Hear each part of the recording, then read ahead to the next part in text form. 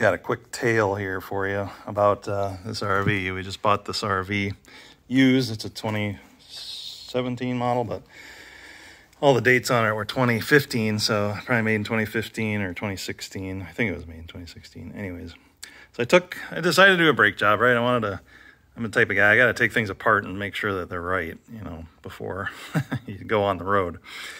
And so I took this first left front brake off, and it's pretty grooved in there. And I gotta say, I noticed when I was driving it home, it's only been driven home from where I bought it from. And as I was driving it, the brakes hardly felt like they were working. So I was like, oh, I gotta look into that, and I wanna make sure the bearings are still good and blah, blah, blah. So me being me, the guy that owned it before supposedly had it, all the brakes checked every year. He said they were checked every year. All right, well, if they were checked every year, first of all, the grooves that are in this drum here are really bad. I got to take this drum in and have it turned.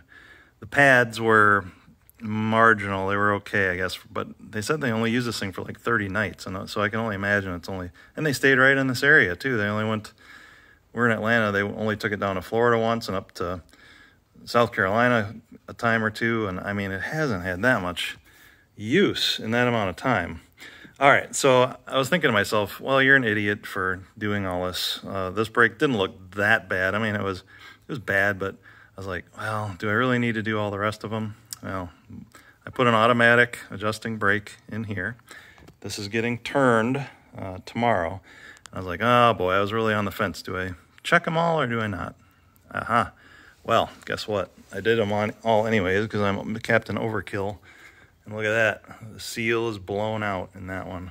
And it's absolutely smooth and wet in there. There's what the brake pads look like in there.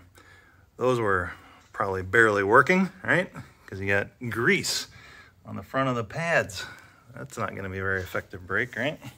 All right, so that was 1 out of 2 that the seal had failed in. And then, of course, you go to the other side. Sorry, that was the door slamming shut as I went by and hit it with my arm. Go to the other side. Took this one off. Look at that, blown seal. Wet pads. And I go to the fourth one, the last one. The right rear, blown seal. Wet pads. So 1 out of 4 brakes really was working, and the other ones were not. They're just I'm so lucky I checked this. I guess the moral of the story is sometimes overkill is all right. And don't trust when somebody says, oh yeah, the brakes were checked every year when we were done with it, because you know what they do when they say they're checked? What they mean is they pop the little cap off the end of the grease cover here, and they squirt some grease into that little zerk fitting, and they say, we checked your brakes. They didn't check a damn thing. So I've learned more in the last 12 hours about trailer spindles and brakes than I have my entire life before that. These particular type of spindles with the zerk fitting on the end there are called EZ Lube. Dexter EZ Lube is the brand name for it. So what happens, why those seals blow out in particular, is that Dexter, if you look up the Dexter EZ Lube on YouTube, the demonstration on that, they say that you're supposed to jack the trailer up and spin the wheel while you're shooting the grease in, and not to use a powered grease gun, not an air-powered one, but just use a manual one, so that the grease goes in slowly and you're spinning it so that the grease can repack the entire bearing. So, because what happens here is the grease comes in, the zerk travels down a channel down in the center, and then it comes out only right here. It's not like it goes throughout the entire bearing. So if you just have the wheel sitting still and the bearings aren't moving, it just all comes out here, and it's gonna take the path of least resistance, and it's gonna, instead of going forward, the intent is that it repacks this bearing, the main bearing that sits back here, moves forward through the spindle, and then repacks the, I don't know what they call it, the other bearing, the smaller bearing on the front, and then it pushes the old grease out, and you get this like little knob of grease coming out, and you can see when you get the new stuff in because it's clean grease. But if you don't spin the wheel and have it rotating while you're pumping the grease in there, it's all going to just pack in to one place, and it can actually push backwards and blow out the seal going back, and that's exactly what happened. It didn't happen on this spindle. This is the only one that it actually didn't happen on, but I did put the new brake shoes on there. This is the first one that I took off that I noticed what happened. Look at the difference here. Look at all that grease and grime and gunk that's been built up in there. And I mean, those brakes weren't doing any work at all. The entirety of the braking that was happening on this trailer was, I would say 90% of it was happening only on that drum there. And you should have seen that drum. It was all scored up. I hope I got video of that. But anyways, yeah, I have to replace all 4 of these brake shoes, because that one was ground down and these are just flat out greased up and aren't ever going to work again. I'm getting the drums turned as well, so that I'm working with brand new surfaces to properly wear in the shoes. But just want to let you know that's what happens. Make sure you spin your wheels while if you're using these EZ Lubes, and also don't use a powered air grease gun while you're doing it. Just use a manual one so it pumps in the grease a lot more slowly. Yesterday I got the drums turned down, so they all should be in good shape. They've got brand new finish, really nicely done. No more scoring, pitting, greasy, shiny polishedness in any of them. So next step is to clean them out really thoroughly, get all the grinding dust and grease off. There's a couple greasy fingerprints here and there. Those have to be removed, and look at all that grit in there. That's all got to get gone, and then we'll move on to getting the bearings refitted in there, and I already have them repacked. I did the hand packing method, so they're all packed nice and thoroughly. And hopefully once these are cleaned out, we should be good to drop the bearings in and replace those seals. And now we have as clean as they're going to get, as good and as new as they're ever going to get ever again, brake drums. I have them in the same order that they were before. This is the only one that was working at the time. And these other 3, sorry, were polished to a mirror finish in there. But now they've all been turned, and see if we can figure out how to get the bearings in. These bearings I hand packed. I figured if it was good enough for Rich at DeBoss Garage, it's good enough for me. You can see how it fits on that. There's a taper on the race that fits this bearing in, so they only go in one way.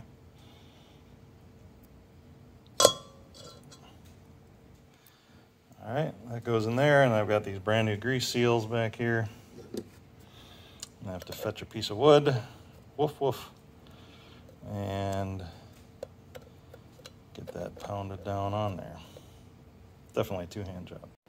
I just found a little piece of wood that worked. Fit in real nicely. All 4 seals, bearings and seals have been installed. A piece of wood worked out really slick. Here's what the spindle looks like now before the installation. I've been trying to figure out where that, how the grease gets in here. So if you look down here, that bearing, that forward face of the bearing that's facing up right now, first of all, the seal is going to go over this lip and sit somewhere in here. And then that top part of that bearing is going to seat up against this ridge right here.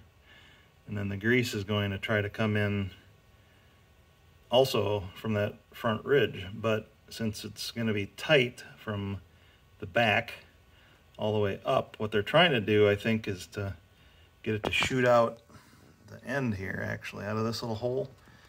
It's kind of a bad design, if you ask me, because the first thing it's going to encounter is this seal. So it's gonna come up between a rock and a hard place, and it's gonna it's actually kind of not a rock. It's more of a soft rubber gasket in a hard place, and it's going to blow out that rubber seal. I've been watching a lot of videos in the last couple of days, and they say that these EZ Lube zerks are only for emergency use. Now, how the hell many people do you think are actually going to take that to heart? That, like, nobody, right? I mean, emergency use only. When are you going to use these things? Are you going to be on the road and your bearing seize up and you say, oh, well, I have a zerk fitting on there. This is an emergency. I'm going to squirt oil or grease in there. No. You know what they do? You got to listen to how to interpret what people say. When somebody that you're buying an RV from says, oh, yeah, we had the bearings serviced every year, what they actually mean is we paid some dude $200 to go to each one of these hubs, pop off the little rubber gasket, give this thing some squirts without even jacking it up off the ground and spinning the wheel like you're supposed to do, and we blew out the seals. That's what they mean when they say we had the bearings serviced every year. So you really got to listen to what people say and think about how they're interpreting it. To be fair, the guy that we bought this thing from was absolutely mechanically clueless, so I don't blame him. I do blame the RV storage place where they had this thing parked and also did the service on it, because that's just unacceptable what they did. And that's the first drum back on. The next step is to put the outer bearing in, and that raceway goes, it's got to taper out, obviously. And I have these bearings pre-packed as well. As much grease as I could get in them. You see the taper on there? The taper goes into the mating taper on the other side. Looks like a little piece of schmutz in there I gotta get out. All right, the gunk is removed. Now, the next one is the washer. Looks like that was the nut side. That's the bearing side. I don't suppose it matters very much. It's just got to push up against there and keep it on. But if I don't check it, I'll screw it up. That is my way. All right, pop the castle nut on. How do you suppose they call it a castle nut? Now, the theory is you tighten it down until it's tight. Give your hub a spin. Hear that grinding? Back it up. No, we're not. I gotta get a wrench. This is gonna be a beast to do one-handed, but I snugged that thing down with a wrench. And it spins freely, but not quite as freely as you want. So they're not actually supposed to be snug. Like, it's snug right now, but I'm gonna just crack it loose a little bit and back it off so that this next little castle, part of the castle nut, is in line with the hole. See that hole right there? That's the first, but it's still finger tight. See, it's not any tighter than that. Now I can stick the cotter pin through there, and that's the proper amount of tightness that we're looking for. Can't do that one-handed. Okay, now this is, got the cotter pin in. It's spinning free enough. There's a little bit of drag from those new shoes in there, so I'm okay with that. I'm hoping it's just the shoes that are grinding. I reused the bearings because they seemed in really good shape. I didn't see any reason to replace them.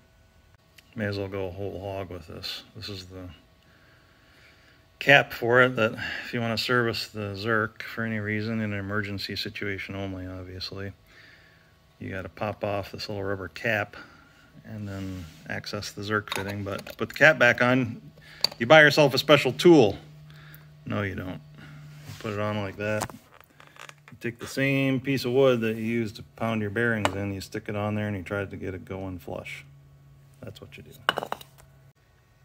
This is 15 seconds later. Voila! Wash, rinse, and repeat 3 more times. Just finished torquing down the last wheel, and job hopefully is done. I wouldn't say hopefully, because there's always something I find that I've missed. And I usually have to do it twice. What was the total cost of this? First, for reference, the guy up at Lippert RV said that they charge about $1,000 to $1,200 for a job such as this.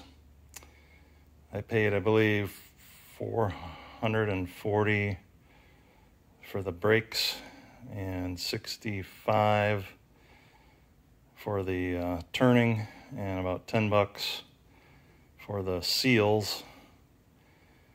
Oh god, just over $500 in parts and machine work. So if I save $700, then it's a job worth doing. You got to decide that on your own, whether it's worth it to you. But if you have the tools already and you want to spend some time in your own shop, like I usually am looking to do, this is a very good excuse to be able to spend some time out there doing that. It was rewarding. I mean, it's fun just thinking around out in the shop and putting all your tools to use. So you got to count that in there at some point as well.